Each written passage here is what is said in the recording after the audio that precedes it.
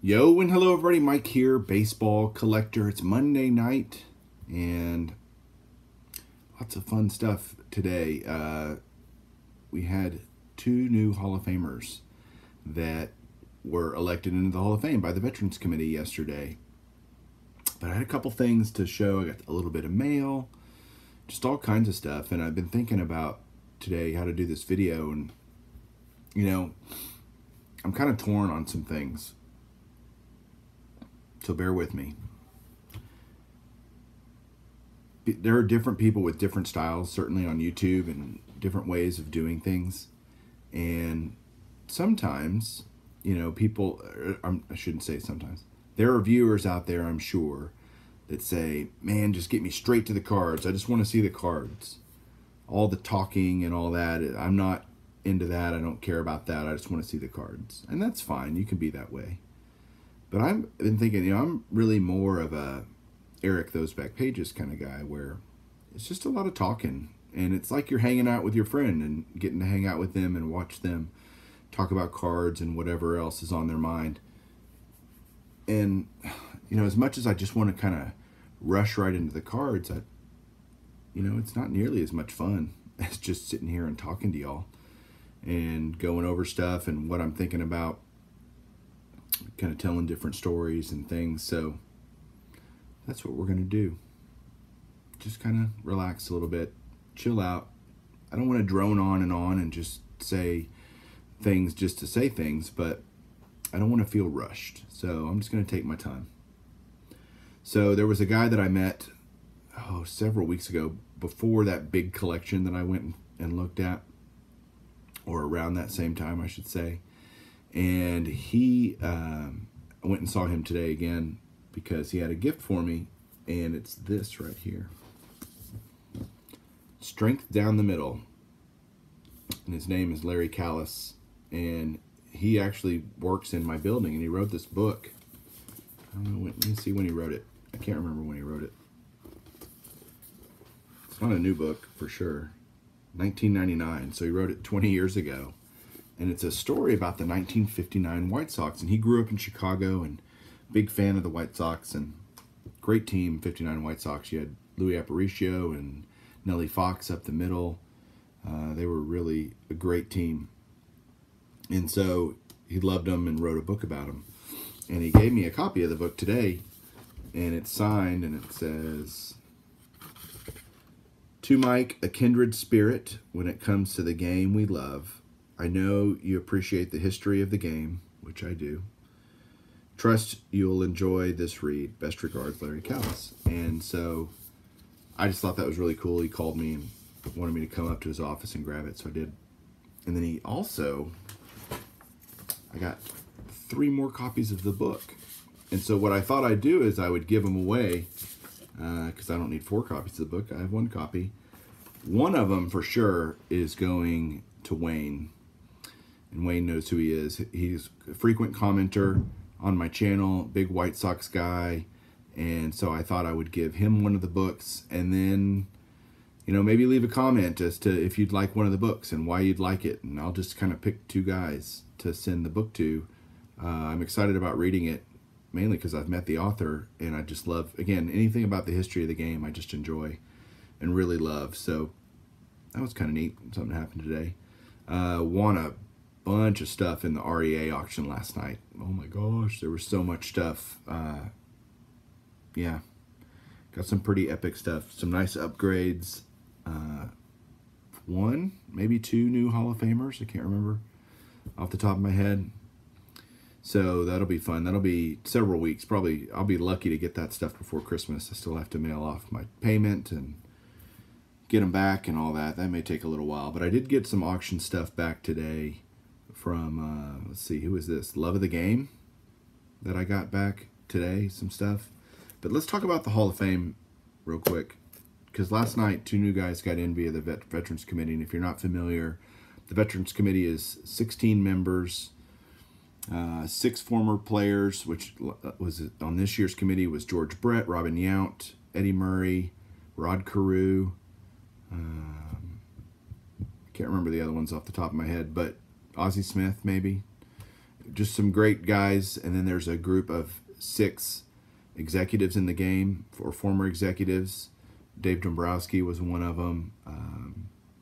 Oh gosh, Doug Melvin was another one, several others. And then there's like 4 sports writers, 16 total.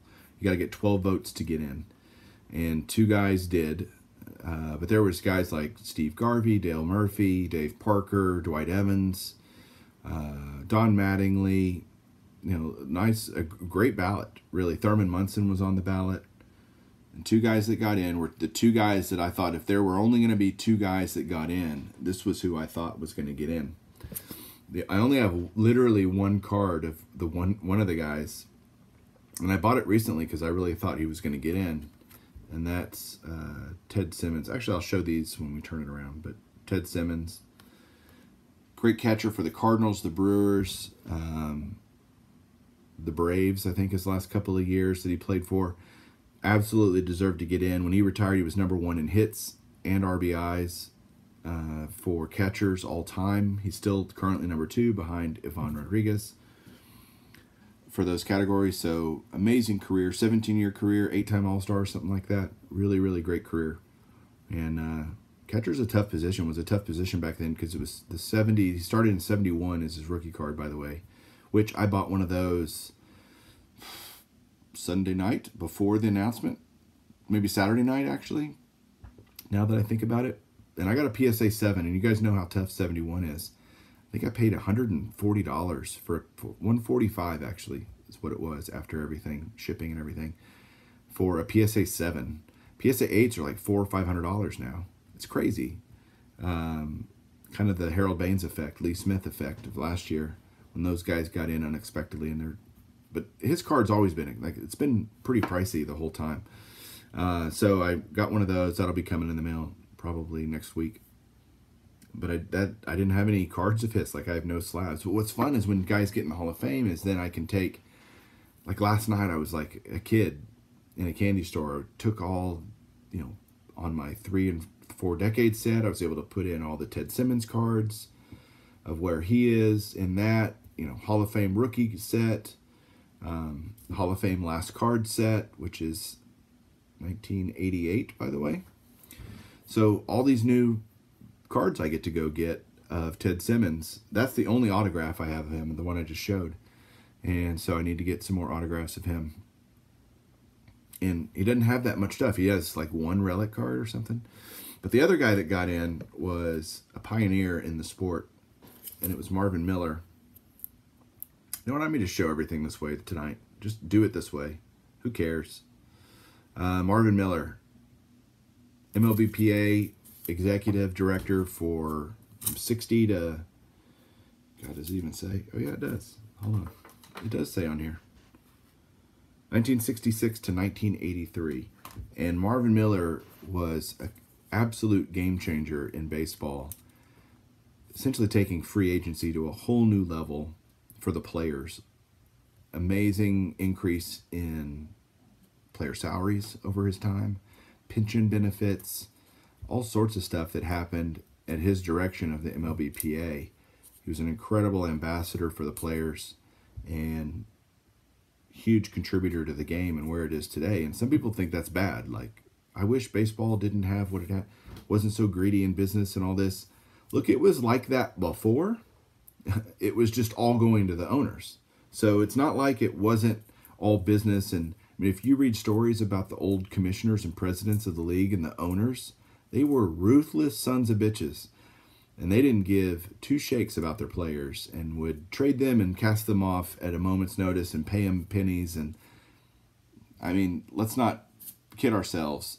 And so now, or what Marvin Miller was able to do was some of that tremendous slice of the pie was starting to be able to be, redirected towards the players, the ones actually generating the entertainment for the people that were paying to be there and buying the memorabilia and the tchotchkes and all that kind of stuff. So Marvin Miller, big guy, huge guy in the baseball world, and absolutely deserves to be in the Hall of Fame. That's my only autograph of him, but it is a 9, so that's awesome.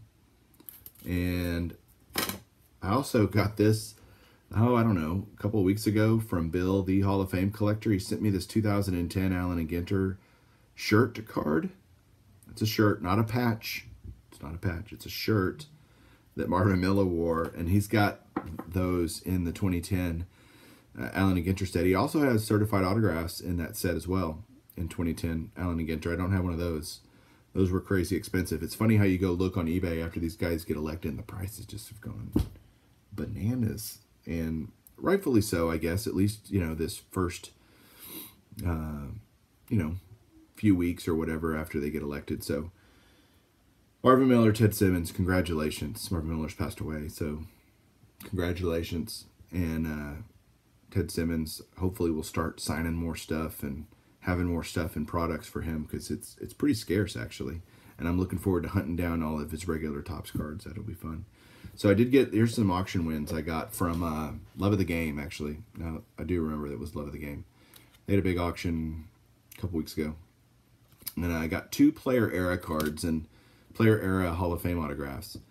Those are, I love getting Topps cards signed, but it's funny, these, I got a 59 Topps and a 62 Topps. Back then, like back in the 80s and stuff, it was almost blasphemous to get a vintage card autographed. I mean, you were talking about essentially destroying the card. And like, why would you do that? You're ruining the card. And it wasn't a big deal. So it's really hard. It's today, modern now, that's very normal to do that. But back then, back in the 80s and early 90s when I first started collecting, it was not okay to do that. Or at least frowned upon to do that, I should say. It wasn't that it didn't get done, or else these cards wouldn't exist. They do, but... so what I have here is a 1962 Topps Bill Mazeroski autograph. It's got a JSA sticker on the back. I want to say I paid like 80 bucks for the pair of these. So like that includes shipping and insurance and buyer's premium and all that fun stuff. So there's a Bill Mazeroski 62 Topps. And the other one I got is Mr. Larry Doby on the Detroit Tigers, no less. And you'll notice this a lot too. When these cards were signed back in the 80s, ballpoint pen was the predominant writing utensil used by these guys. So you'll see a lot of these old cards signed in ballpoint pen. I mean, there weren't Sharpies and stuff like that back then. Certainly not Stadlers and all the pens that they have now. So, but this is Larry Doby's last card, which is awesome. Larry Doby, first African-American to play in the American League for the Cleveland Indians. Ironically, doesn't get nearly enough credit because he started just a few months after Jackie came in. And Larry Doby doesn't get nearly enough credit for what he went through with the Indians. It's all about Jackie.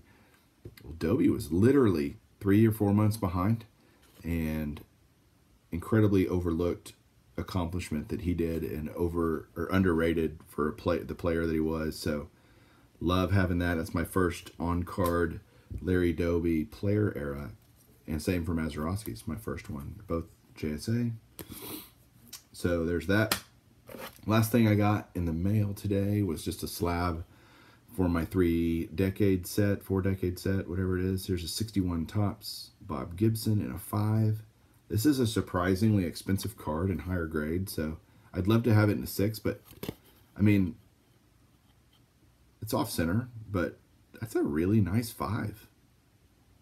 So buy the card, not the grade. I don't know if you ever heard that before.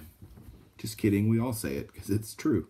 Buy the card, not the grade. So there you go, guys. Kind of a little rambling / sharing video, sharing knowledge, just talking like you'd be talking to a friend. I guess that's how I think about videos, and just wanting to sit down, have a little fireside chat with you about what's going on. So seems like it's more fun than just rushing. Here's what I got. Check it out. So thanks everybody for watching. As always, I hope you have a great night, a great week. We'll talk to you soon. Keep collecting.